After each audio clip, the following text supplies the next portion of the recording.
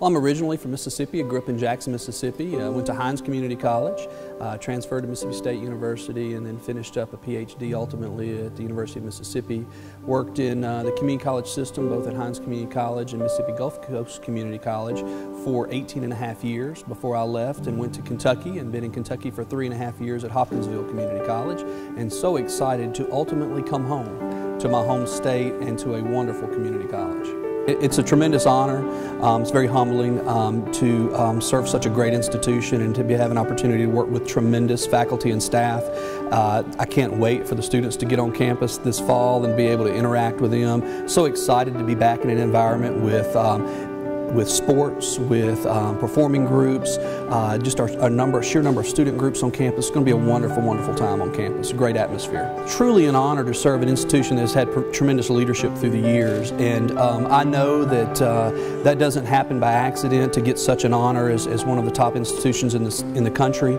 I know that it takes great leadership at all levels of the college, and I just hope that I'll have the opportunity to facilitate that, to be able to grow young leaders and to continue the leadership that our seasoned professionals have been providing, and to just take us on to the next level. It is a changing time for community colleges across the country, for higher ed in general in many ways. Workforce development is a huge part of what we do, and I look forward to being involved with our economic leaders, economic development leaders in our community, and really getting a chance to continue what we've been doing as an institution and look for those new opportunities. That's one of the things that I've had some success with and some luck with, is finding that next niche that we can reach into and help our economic partners, our manufacturers, our business and industry, and help them achieve their goals.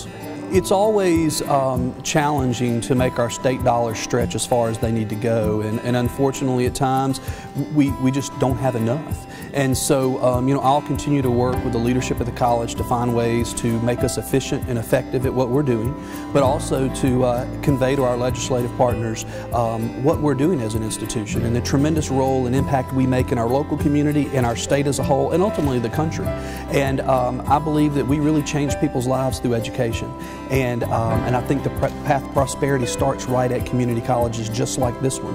And so we hope that we'll have an opportunity to bring that message to our legislators. I look forward to working with them at home, but also at the Capitol. And hopefully we'll be able to help state revenue ultimately, so that we can see more revenue coming our way as well as a community college, because we've got great things to do, and I look forward to the opportunity to work with them to do that. It's exciting because of the legacy they're really leaving behind, and it's great to be able to build on that.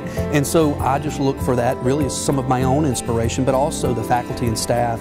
And I hope that I will be able to foster that next level of excitement, that next idea that we can champion and get behind, and really find new ways to move our institution forward and to see our students succeed in the classroom, out of the classroom, on the athletic fields and courts, and really everywhere that we have an opportunity to touch them, but also as they move on to their universities or to the workplace. We want them to shine, and for people to know that if they send us a student, we're going to give them back an individual that's going to make a true impact in our community.